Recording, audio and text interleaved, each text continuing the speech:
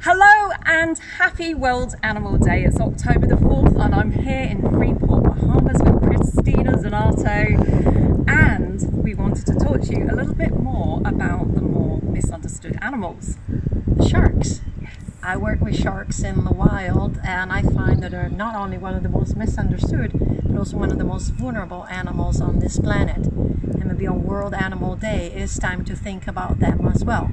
We might not perceive them as cute and cuddly, but they're absolutely necessary to the balance of the ocean. And with the balance of the ocean, the balance of our lives, because we depend from the ocean. So a little thought about these sharks. Let's learn about them, the species, who they really are and what they really do, and how much, even from the most remote corner on this planet, the driest place in the world, you can help them by perhaps changing people's perception of these animals, changing some local laws about the consumption and distribution of sharks, and changing a little bit the fear that is within ourselves about this word shark.